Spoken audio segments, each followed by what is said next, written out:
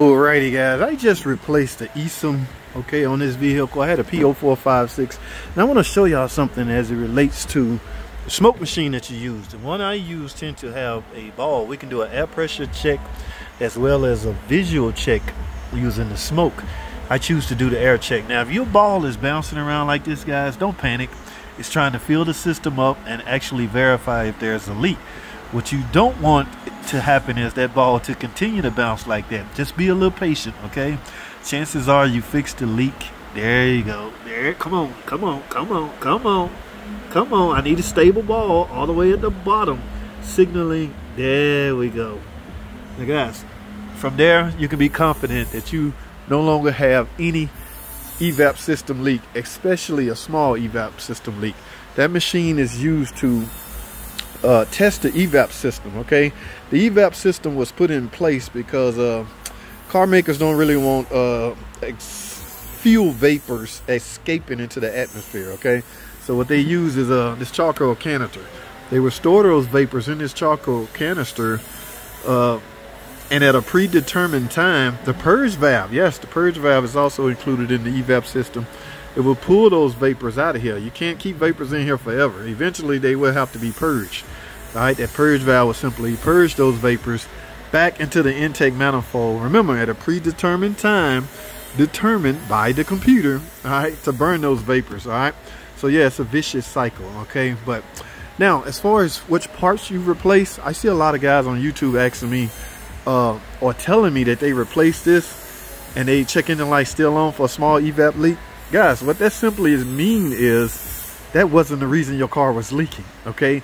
This machine needs to be used during testing, okay? Don't just automatically assume your car needed ESIM just because you saw a video on YouTube showing you how to replace one. The majority of those videos, I even have a few out there, I'm just literally showing you how to replace the ESIM. I cannot, where I stand or where I sit, diagnose your car over online. Okay, I have no idea where you'll leak at. Now, some cars are equipped with a capless system, so you don't have to worry about a gas cap. However, a leak testing will show you if you're leaking from here. Okay, but you don't have to worry about a physical fuel cap. So mainly, the lines in between the purge, the ESIM, and the vapor canister should be your concern. Okay, but if you're gonna guess, I'm against guessing, but if you're gonna guess small, okay? A fuel cap is inexpensive.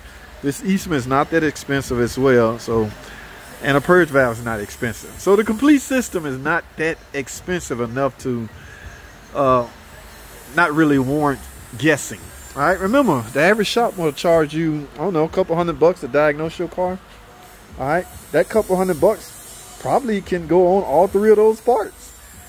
At that point, if you still got a leak, guys, you got some hose leaking that's unseeable with the naked eye. You need a smoke machine to fill the system up, and you look for the smoke, and that will determine where your leak is. Okay, so that's just, I'm just throwing it out there. All right, all three of those parts. This car don't have a gas cap.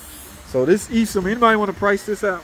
This is a Jeep Renegade. This ESIM and that purge valve, does those two parts exceed, let's say $150. That's what the average shop charge to diagnose your car, to smoke test your car, okay? If not, then go for it. All right, yeah, you heard it here, JT the car guy, okay? You can, it's worth giving it a shot. Let me try a ESIM and purge, but don't get back online, don't get back on the internet going, I replaced those parts and my car still got a problem. My guy, you guessed at it, okay? Yeah, I have a few of those comments in under my videos. Guys kind of upset with me because they replaced these parts and they still have a small evap leak. This right here will cut out all the guesswork, okay? Yes, especially the kind that use the ball. Guys, I'm talking too much. That's all I have. Be smart about this, all right? Is it worth it? You determine that. Your pocketbook can only be, the use of your pocketbooks, your purse, your wallet, your pockets could only be determined by you, how much money you want to come out of it. How's that? All right, guys, I gotta go. Thanks for tuning in.